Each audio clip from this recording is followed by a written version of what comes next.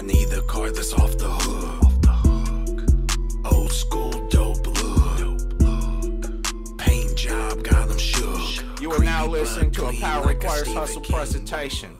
Yo, what up, world? This is King Kold the Rapper. I'm hanging out in the brand new Rabbit Hole studio with Cooper Poco. Say what up, Cooper. What up? Yo, man, so we have some great topics for you this evening on our second episode of the legendary podcast that we have, Power Plays with King Kold the Rapper. Power Plays. Power Plays. Anywho, so, looking around, we are hanging out in the new Rabbit Hole studio, which is equipped with a state-of-the-art brand new computer system. We got black lights, our dopest posters on the wall. It's foamed out, you know. Brand new foam. Yeah, badass acoustic bass trap in the corner, baby. You know, you got a Australian performance pad for your feet. You know, if you ain't, dude, that was my idea on Jesus. So when rappers everywhere have those in their studio, you know, King Kold the Rapper had that shit first, baby. It's all about luxury. That's what we call quality, folks. It is, man. But yo, we've got black lights in here. This is tight. Eventually, I'll have a lava lamp. I'm ashamed of myself for not having one yet. So, your boy King Kold the Rapper put out his Rabbit Hole CD, and it's available everywhere. Everywhere. Every digital outlet in the entire world. We also have hard copies available at kingkold.bigcartel.com. And we've been killing it. Having a great time with music, enjoying life. And Cooper Poco, here's where we're at in the world. We have wrestling events coming up. When? Okay, here's what we got. And dude, this is ridiculous. Just how much I got going on. Okay, so May 4th, which is tomorrow, I'm in Odin, Indiana. May 18th, I'm at NFW at the Metro Sports Center in Evansville, Indiana. May 19th, I'm at the Tracy Smothers Seminar in Vincennes, which is going to be lit, baby. So, I'm going to plug that too. Tracy Smothers Seminar. May 19th. Vincennes, baby. You gotta go if you are a wrestler of any age. Tracy Smothers is one of the last greats left. This man wrestled a bear. I'm not playing with you, baby. This dude is the genuine article as far as wrestlers go.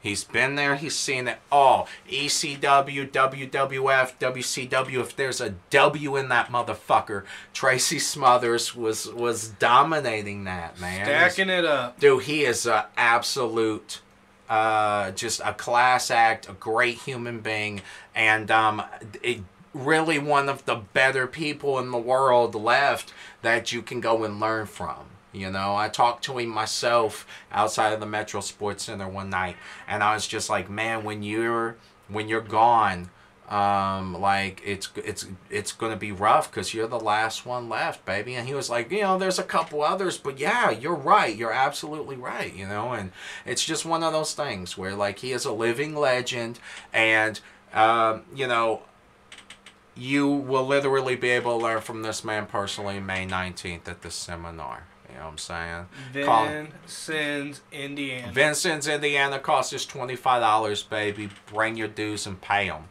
It's good shit. 2 hours. All right. So, to recap, May 4th, tomorrow, Odin, Indiana. Your boy is booked there. River City Saints. May 18th, NFL, Metro Sports Center. We're wrestling, and it's going to be lit, baby. It's going to be a great time. Great time. On God, we're wrestling Pizza Kid.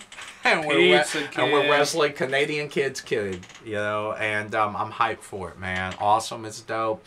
And so is Colton. You know, I love working those kids. They're super tough. Super fucking tough, baby.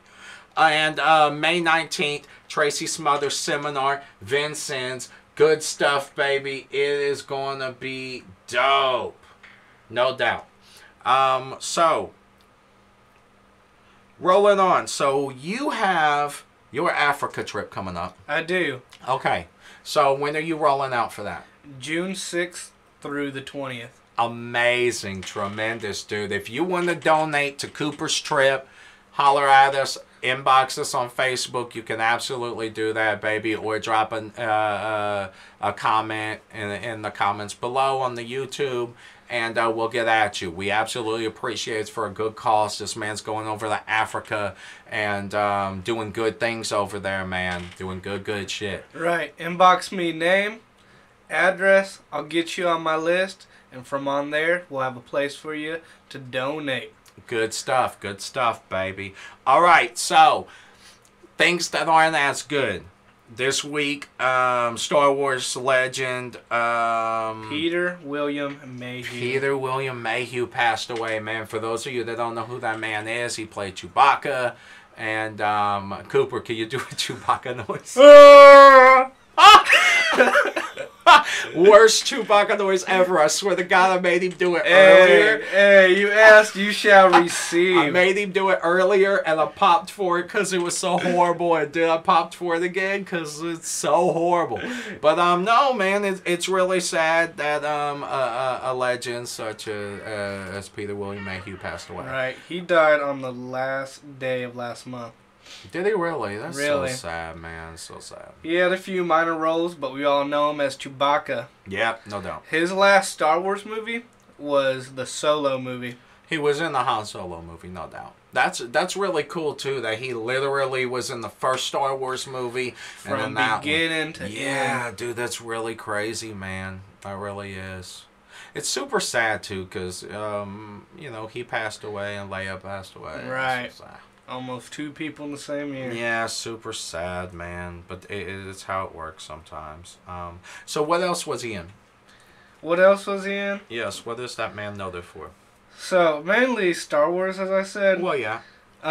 Film-wise, he was in Sinbad and the Eye of the Tiger. Okay. Star Wars, in the movie Terror as a mechanic. Okay. He was also in Dragon Ball GT, A Hero's Legacy. Tremendous. He was as Shusha. He even was in the Star Wars special, the holiday special, during Christmas. A lot of people say that was bad, but he's in it to win it. Muppet Show, Dark Tower, Star Wars. He even made an appearance in Glee in 2011. That's tremendous. So that man lived life. He really did. He really did. So shout out to you, Peter William Mayhew. Rest in peace. Rest in peace. Rest in peace, Chewbacca. Okay, so on to more movie news. Sonic the Hedgehog. Let me. Oh my God. Okay, first of all, there is a petition to change Sonic's look in the movie. Can you elaborate on that, Cooper Poco? Well, a lot of people didn't like it. He looked a little bit too humanoid, from his body features to his eyes. He just was not the image we all picture in our head. Full furry arms, not oversized glove or nothing. Just was not the picture. His shoes was whack. His shoes were whack. It just was not the image. I'll be honest with you. Sonic is not allowed to have whack shoes. The only reason why he should have whack shoes is if he finds the speed shoes later. You know. And here's the thing. What I'm beefing with the whole thing. There's a multitude of things I'm beefing with. All right. Number one, the furry Sonic. No. That's all. Dude, it's atrocious. It was so bad. Like, he looks more like an Angry Bird than he does look like Sonic. Mm-hmm. Jim Carrey's look is atrocious. Dr. Robotnik's fat. Dr. Robotnik also was trying to take over the world and was changing little animals into robots. And I didn't see any of that, which I'm beefing with. And I know that they probably did that for, like, a pedo reason, but at the same time, it's not real. It's not fucking real, bruh. No one should be offended if Sonic gets crushed by something. It's not real. It'll be okay. But the whole sparking debate was when that trailer came out. Horrible. And I tell you, Twitter murdered that movie. There was a petition going around that they are now going to change the look. And you know what's crazy is that we live in a world where we can change things before it even happens. And that's good and that's shitty at the same time because we need horrible movies. And realistically, I'm almost mad at myself for beefing with it so bad because how good should a Sonic the Hedgehog live action movie really fucking be? I should be honored that Jim Carrey even fucked with it. But at the same time, I can't get over the fact that he did that cutesy shit in the trailer.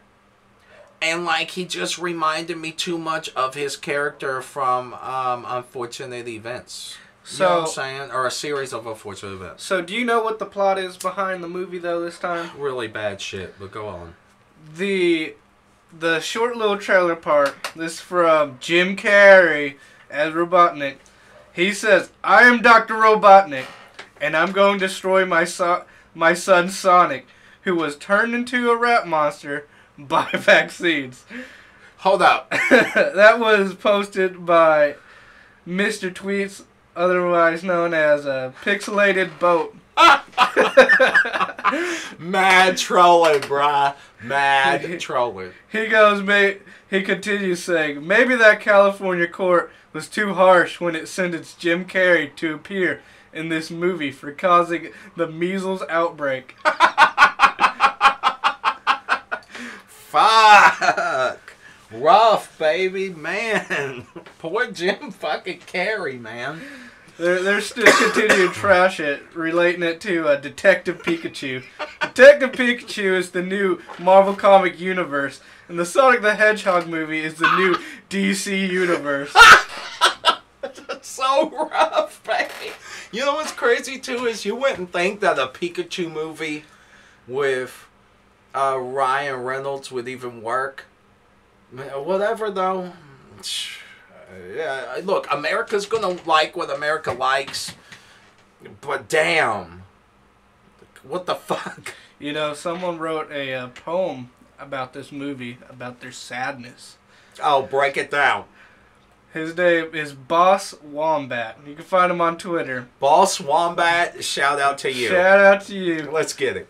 We are blue and speedy guys, living in a hedgehog's paradise. I know a fox that flies, living in a hedgehog's paradise. Grabbing rings, earning extra lives, living in a hedgehog's paradise. The evil Robotnik tries, living in a hedgehog paradise. Bars, baby. Bars. What is that man's name? His name is Boss Wombat. Boss Wombat. I am forever following you on Twitter. You know, they gave the Sonic in the movie human teeth. What? Yeah.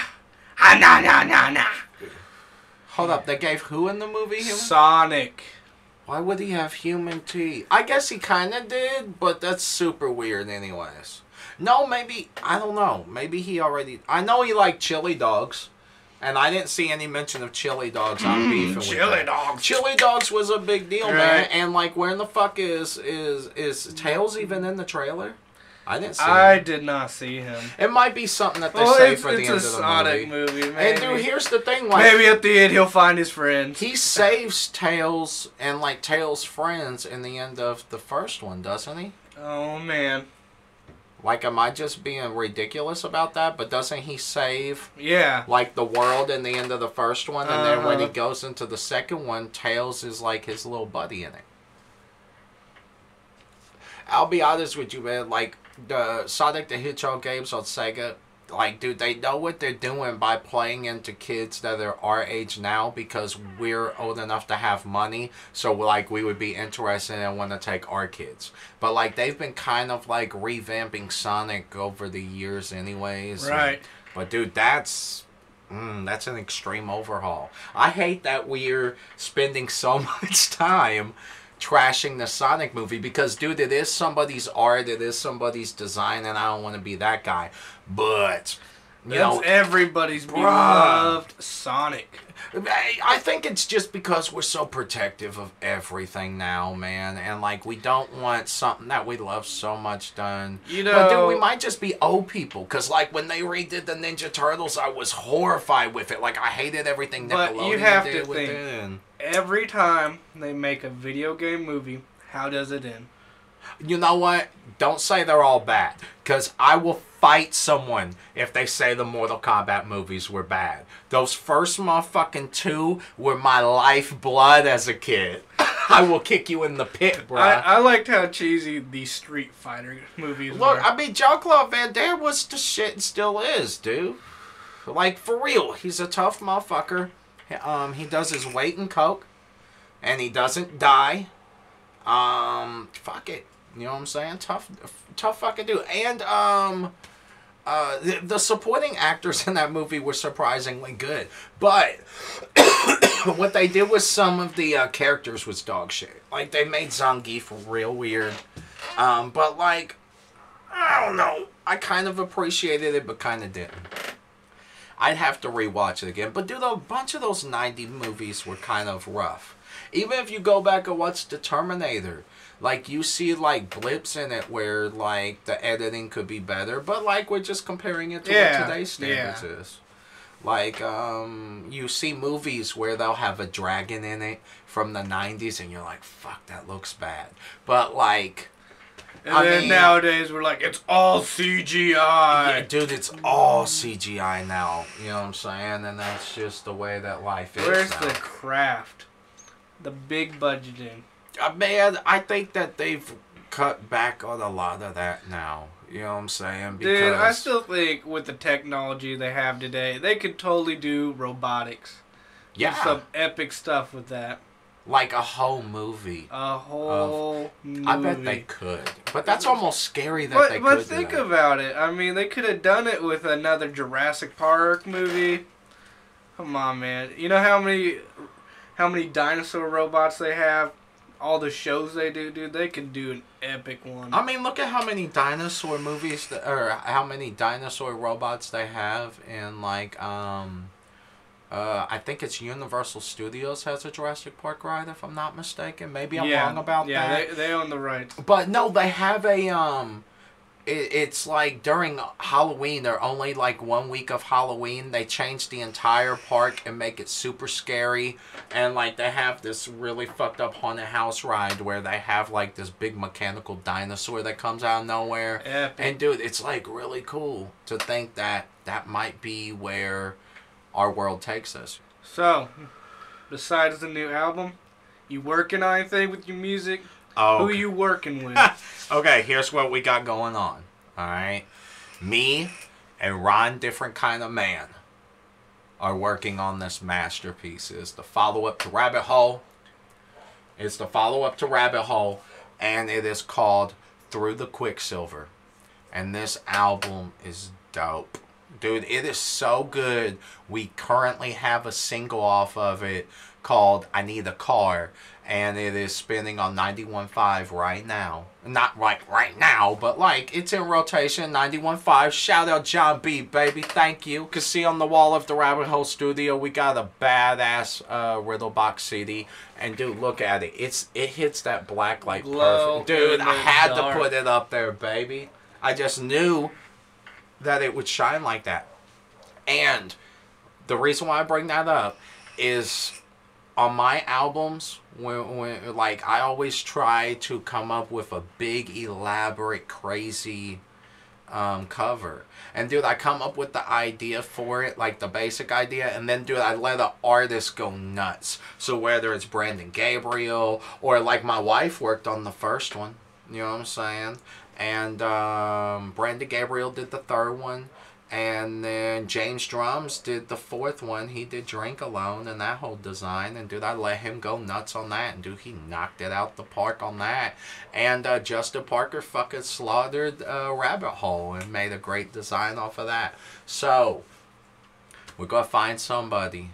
I might just have Justin Parker do it. Because dude, it just makes sense too. But if he's too busy, because dude, that man's been really, really busy with his Yeah, art. ripping out art. Dude, he's been killing it. Like, he did this, Icy Pee-wee design, and it's literally Pee-wee Herman with his St. Cloud Posse makeup, and I was dying. The dude is a genius, man. Justin Parker is just that guy for real.